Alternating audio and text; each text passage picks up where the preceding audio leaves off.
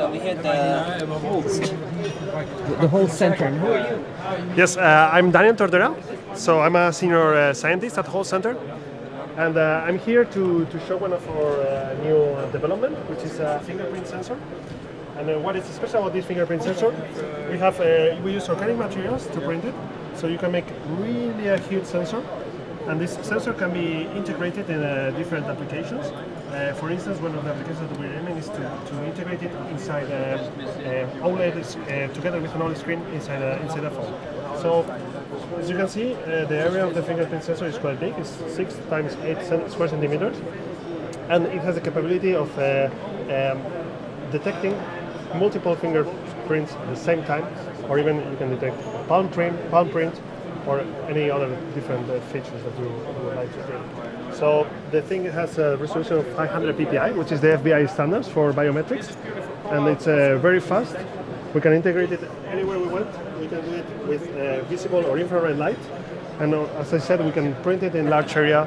And we print it. What we're doing a lot today. Yeah, exactly. So we can make it actually, like in this image behind, we can make it flexible, we can make it a large area, we can implement it for many different applications, X-ray, biometrics, healthcare applications, anything that you would like to. And then you have a whole bunch of other demos around here in the booth, right? Yes, so I can introduce you my colleague Pete. Hi. Hey. And he can maybe explain you a little bit about this pressure sensor here. Hi. So what do you have here? So this is a pressure sensor. It's a TPU layer with a printed pressure sensor, and if you press it, you can actually see the response here. So this pressure sensor can work in a strong range. It's fully printed. You can upscale it. Fully flexible. Fully flexible. I have a separate sheet here. How do you print stuff like that? This is made by screen printing.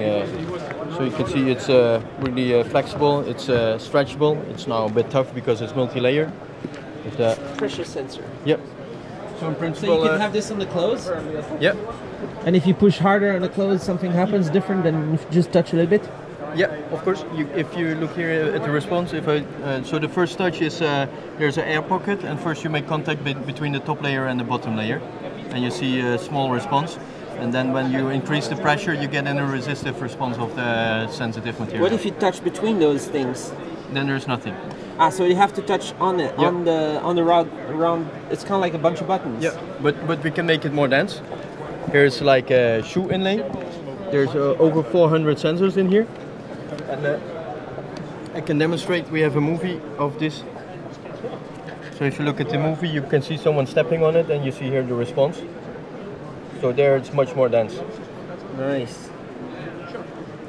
You have a lot more stuff in the yes. There. Could you grab the bottle? I can take it out. Yep. I'm not an expert on the bottle, so I cannot explain. Where are the bottle experts? Not around. Not around, yeah. So this is a OLED. So it's the same type of OLED as we have here. OLED lighting. OLED lighting, yeah, on a flexible substrate. It's bendable up to 1 centimeter radius. In research, we can go even to a millimeter radius. And this OLED bottle, this is in a European project called DTIUS. It's a consortium of multiple companies. What do you have here with this cup? That is for demonstrating inkjet printing. So most of the things here are made by screen printing. Yeah. This is made by inkjet printing. So we have printed circuitry, and this cup measures the temperature of the liquid inside. There is. Now it's cold. Now it's cold. Yeah, there's nothing inside, so it's cold. Circuitry, LEDs. There's a battery in the back of the graphics. Qi charging, nice. So wireless charging. So it's a nice demo. So it's just to illustrate that inkjet printing can be suitable for making multi-layer printed circuits. So if you want to build a great coffee place, you would use that, and then if it gets too low, you get to throw it out and get a new coffee. Something like that, I would say. But hopefully people don't just take it home, that cool cup. Or you buy it first. Oh, you could buy it, yeah. You buy it and get unlimited refill or something.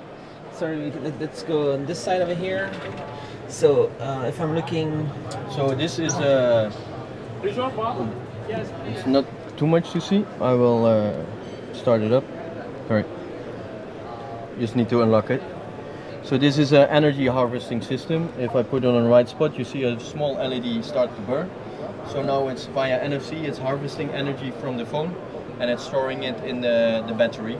And then later on it can give the energy to a certain device. It's not a display there, no? No, we have a similar with a display. We'll take this one. So this is again an OLED with NFC, and now the NFC is harvesting energy from the phone and it's using it to power the OLED. That's really cool. So your credit card in the future is just going to light up? Perhaps. That's nice. There's so much other stuff in here. If we look at the... So in this one is running every 30 seconds or so. This is transparent OLED. You can integrate this in the windshield of a car, for instance.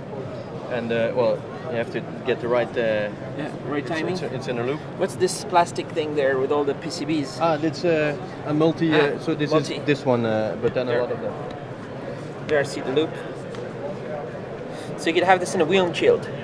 Yeah, in the front windshield of the car, it's semi-transparent, so you hardly see it when it's in the windshield, and you can use it for emergency lighting or direction or something. Is this molded?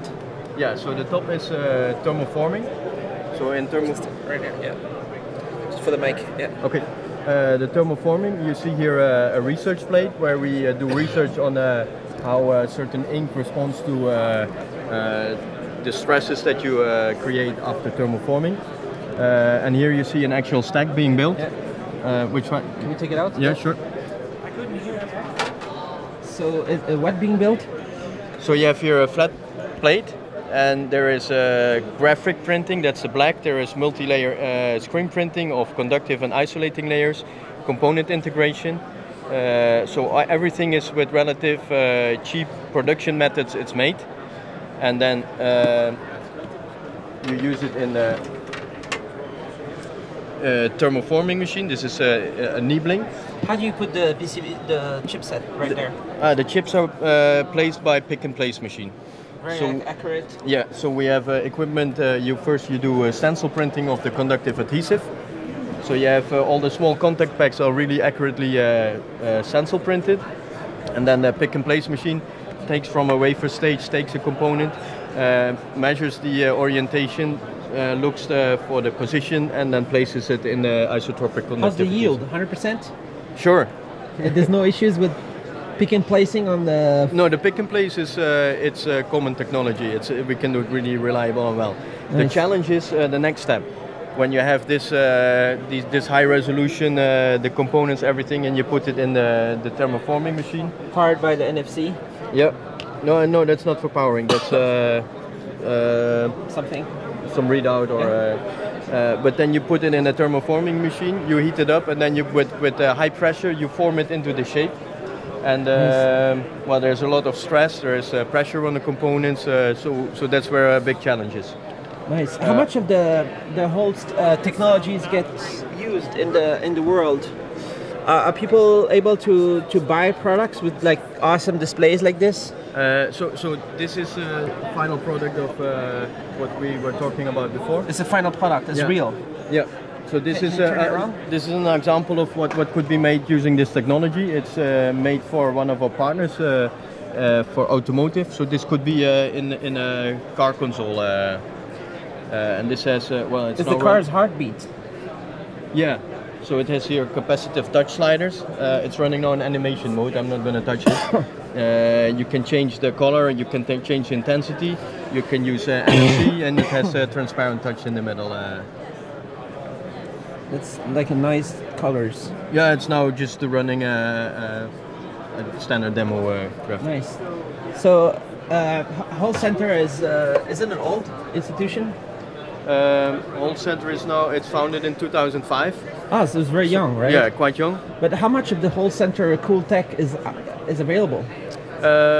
Since 2005. So Holst Centre is an open innovation institute. We develop technology together with our partners and for our partners. We have companies throughout the whole value chain that are partner in Holst Centre. So we have material suppliers, equipment manufacturers, end users, everything is there. and they have a common interest, for instance, for making technology to make a new car console, or Nice. to make a wearable health patch. So let's say I want to use the fingerprint technology. How much is it going to cost to use I it? have no clue. Or this? No clue. No clue. So How does it work? They have to join? Yeah, so you join Holst Centre either in a bilateral project or in open research. If you are a joint partner, then you can can steer the program, so you can give input in what you want And use to the technology? and use the technology. So if you pay for it as a partner, you can steer the program, and you become also you get license of the IP which is generated. Do you have to contribute developers, engineers? No, yeah, that's an option. So in Holst Centre there's about 280 to 300 people. We have about we're very multi. From all over the world, there's people there. About Where are you 13. from? I'm Dutch, Dutch? but I think we have something around 13 nationalities working in And Holst Centre. it's based In Eindhoven, in the Netherlands. Eindhoven?